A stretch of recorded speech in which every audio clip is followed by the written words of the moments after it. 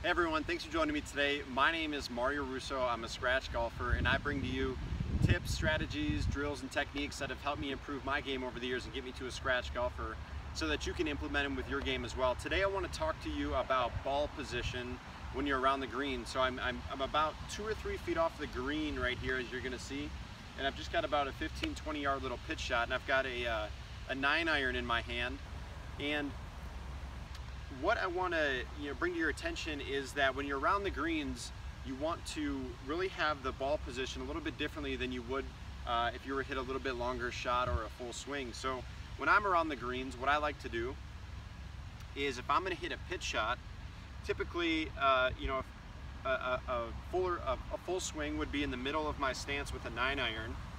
But when I'm around the greens, I want to first of all take my feet and I'm going to put them as close together as possible so that they're basically touching. They are touching, and I'm going to put the majority of my weight on my left foot, which is closest to the green.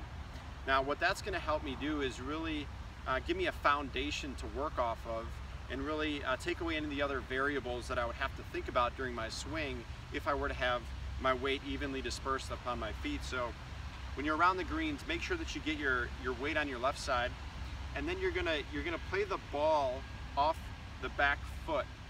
And why that's important to play it off the back foot is because when you're around the greens, you want to make sure that you hit the ball first, and then you're going to be hitting the ground afterwards. So as you're going to see, I'm going to take my feet and point them just a little bit left, if you will. So they're just a little bit left of my ball position here, and they're really about 45 degrees left. Once I've set that up and I've got my weight on my left, I'm going to take the ball and I'm going to put it just off my, really kind of like my pinky, my last toe, if you will, my pinky toe, and I'm going to put it in the back of my stance so that if I were to draw a line, it would come right off the back of my foot right there. Once you've done that, you're really set up to go.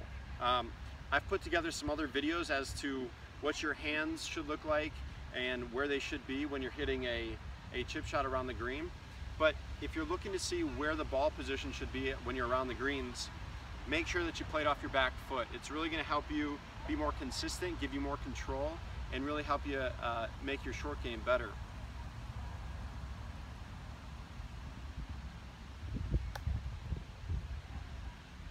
Try that out. I guarantee it's going to help you out. If you like this video, my name is Mario Russo. Please subscribe to my YouTube channel. I'm a scratch golfer, and I bring to you all the tips, the strategies, the drills, and the techniques that have really helped me improve my game over the years. Look forward to seeing you around, and thanks for your time today.